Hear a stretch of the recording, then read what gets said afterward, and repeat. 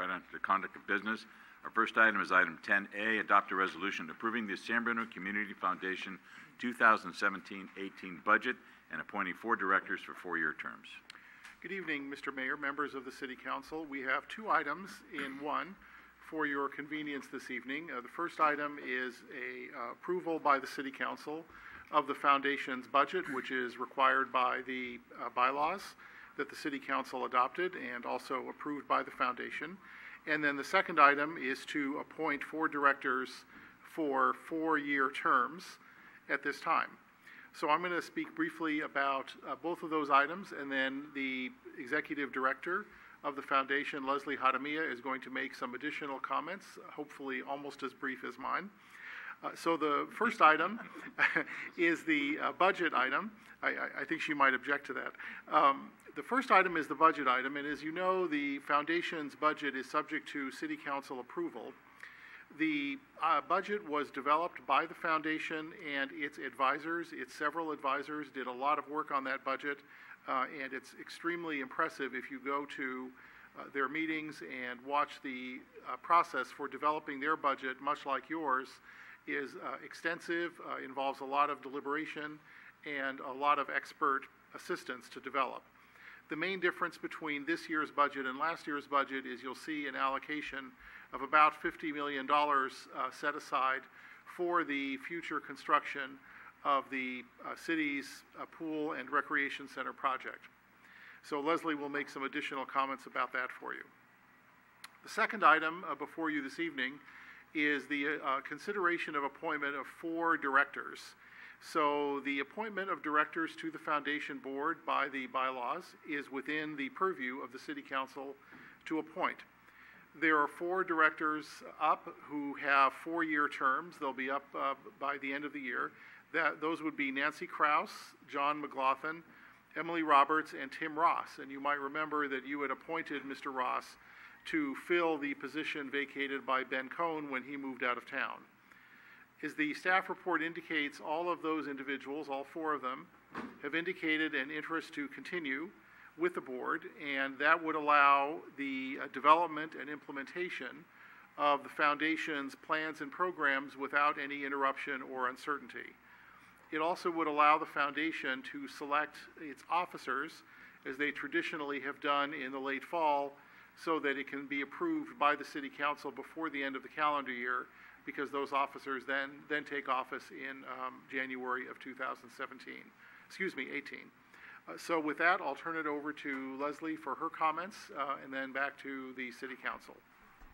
Thank you, and thank you, Honorable Mayor and members of the City Council. I appreciate the opportunity to speak before you tonight on behalf of the Foundation. As you know, I'm Leslie Hadamia, the Executive Director of the Foundation, and I am joined here tonight by several members of our board, President Nancy Krause, Secretary John McLaughlin, Treasurer Tim Ross, and board member Emily Roberts. Before I get to the 2 action items, I just wanted to take this opportunity to give you some of the highlights of the past year that the Foundation has experienced. We have really gotten past sort of our corporate governance policy building phase and have really plowed into full steam ahead into our programmatic phase. And over the past year, we have been busy launching and administering a broad array of programs that utilize the restitution funds for the benefit of the entire San Bruno community. Let me just touch on a couple of the highlights, all of which have emerged from the results of our community listening campaign that we conducted in the spring of 2015. First, as you know, last year we launched the Crestmore Neighborhood Memorial Scholarship.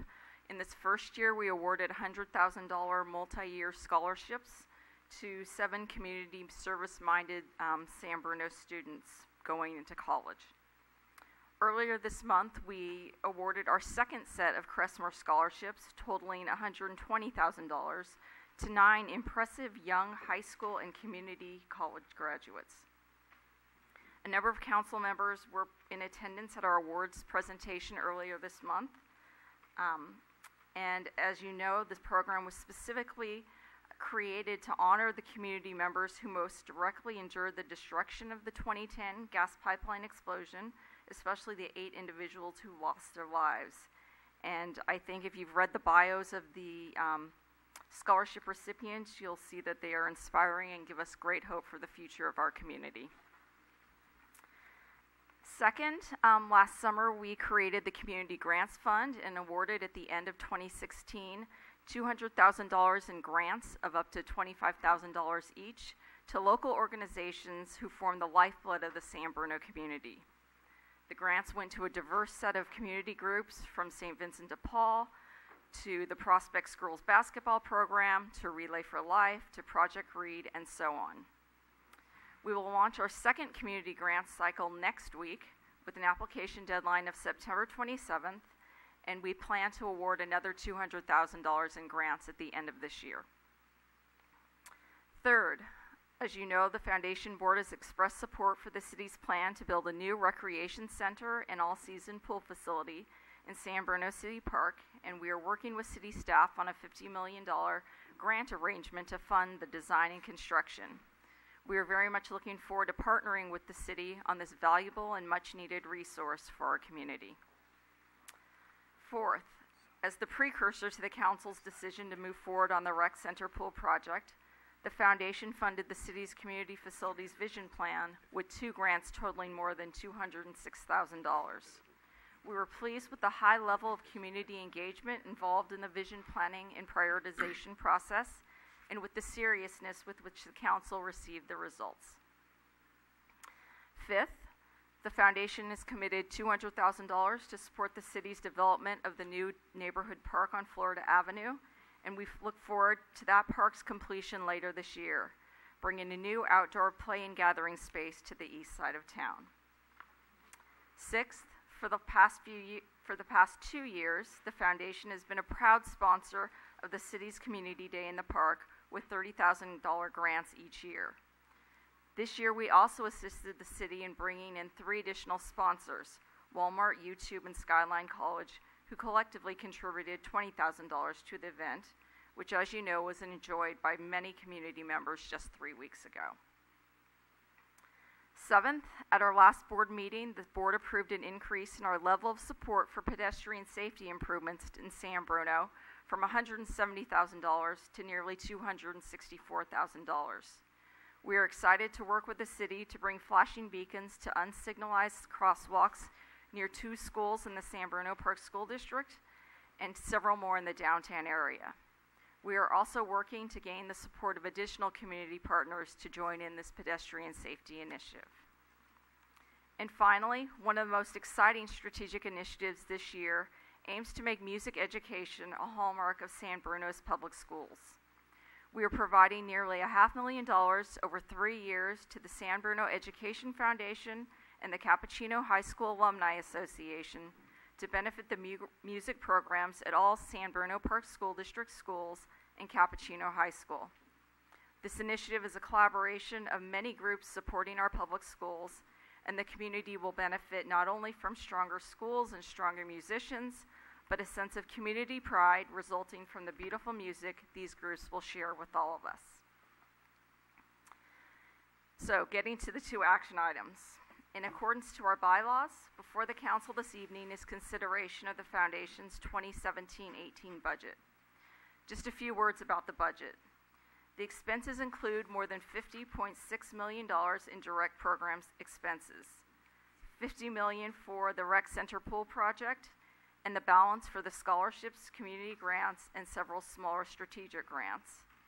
And then about $379,000 in support costs, roughly the same as this past year's budget. Just so you know, we record grants as expenses when the grant agreement has been actually executed, which is why the $50 million pool recreation center project will show on this year's budget, even though the money will be spent over several years. On the income or funds available for operations side of the budget, it's much lower, as most of the $50 million, as you know, for the rec center pool will not be paid out until we hit the construction phase. We do not show investment income for our 2 investment accounts, the quasi-endowment and the strategic pool, on our budget and internal monthly financial statements, as those amounts are subject to great variance that is out of our control and they do not reflect the amount of funds that are actually available for operations. The board designates the payout or the amount to transfer from both pools to cover the year's cash flow needs into our operating budget. Thus, what the budget shows are the funds actually available for operations. It shows that we are taking a 2.25% payout from the quasi-endowment, or roughly $353,000, to cover community grants and scholarships, with the balance needed to cover our cash needs for the year, a little over $1 million coming from our strategic pool. The other foundation-related item before the council tonight is reappointment of the 4 board members to 2 4-year terms. President Nancy Krause, Secretary John McLaughlin, Treasurer Tim Ross, and board member Emily Roberts. Their initial terms end this year, and all 4 have expressed a desire to continue their volunteer service to San Bruno and the foundation and serve second terms as permitted under the foundation's bylaws. All 4 have been instrumental in helping the foundation get to where it is today, the creation of all these programs, and the careful stewardship of the restitution funds. We respectfully ask the City Council to approve the foundation's 2017-18 budget and to reappoint Nancy, John, Tim, and Emily to new 4-year terms on the foundation's board. Both actions will allow the foundation to continue moving forward on its current trajectory to use the restitution funds to enhance the quality of life for all of us in San Bruno. Before I close, I'd also like to acknowledge by name the other board members who have been key to the foundation's success: Vice President Frank Headley and board members Pat Bohm and Dr. Regina Standback-Stroud.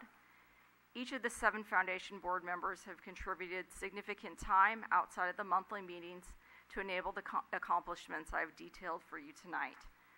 I also acknowledge the volunteer service of the Foundation's Investment Committee, who include, in addition to Treasurer Ross and Vice President Headley, community members Tony Clifford, Mark Hayes, and Georgianne Perkins.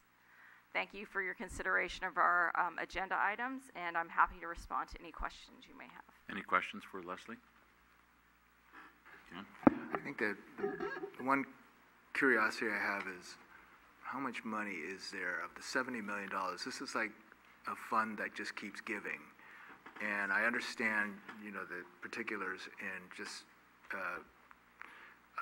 expenses of what you're going to operate on, the 50 million plus. But just for what's in round numbers, how much is